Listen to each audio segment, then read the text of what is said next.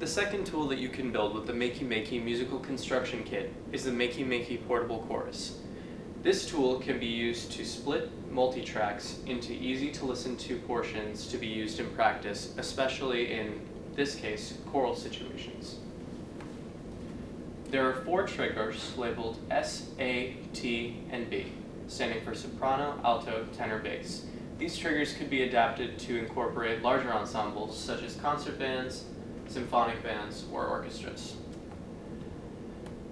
At the bottom, we also see 4 song section buttons labeled V1 for verse 1, V2 for verse 2, B for bridge, and O for outro. These sections could be adapted as well. We also have a mute all button and a stop all button.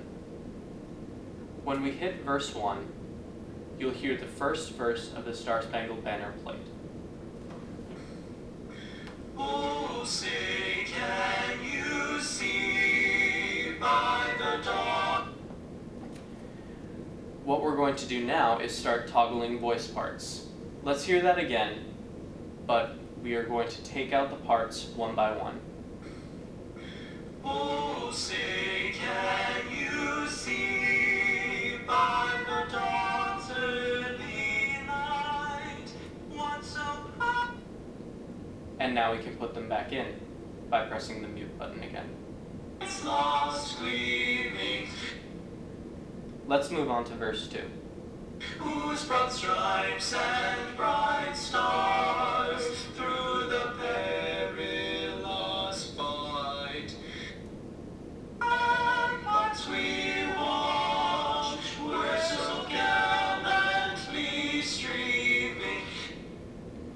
This tool has many applications, especially in the choral and practice fields. Say that your students do not have this actual portable chorus. The great thing about the portable chorus application is that it can be used independently on just a keyboard. You can click on any of the form buttons And the rockets roll. and control the track through using the A, S, D, and F keys. Through the night that our flag was still there. Using the M button to mute and the space bar to stop all.